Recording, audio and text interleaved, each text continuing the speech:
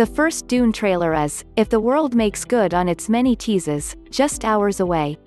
From Blade Runner 2049 and Arrival director Denis Villeneuve, the new incarnation of Frank Herbert's essential science fiction book looks to deliver the Star Wars-sized adaptation the material has always demanded. Though early looks at the film sport a desaturated look that recalls David Lynch's polarizing take on Dune from 1984, the new movie promises a blend of Game of Thrones intrigue and space operatics that should make it one of the first adaptations to be, well, accessible.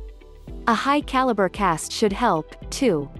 Timothée Chalamet, Call Me By Your Name, takes center stage in Dune as Paul Atreides, the heir to the throne of House Atreides.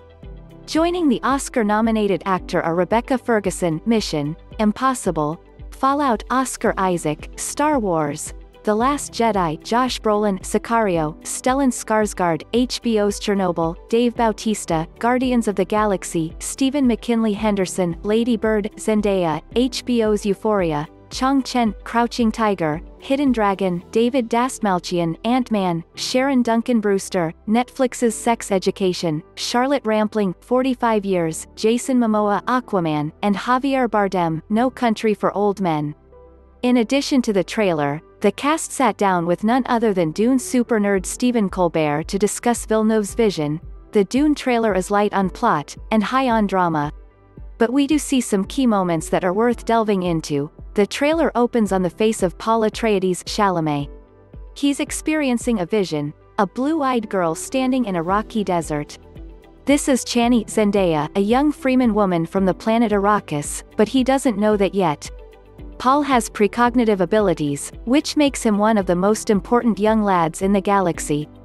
Unlike so many of us, Paul awakens from his sexy dream remembering the bad parts.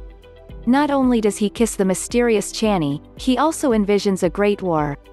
There's a crusade coming. Book readers know what's up, but the trailer doesn't spoil too much. Zendaya as Chani Image, Warner Brothers.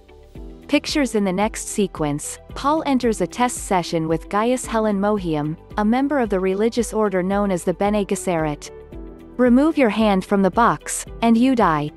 Brad Pitt voice What's in the box? The trailer doesn't really make sense of it, but the book makes sense of the character-building exercise. Next we see Paul walking the beach of Caladan, the gloomy, ocean planet home of House Atreides.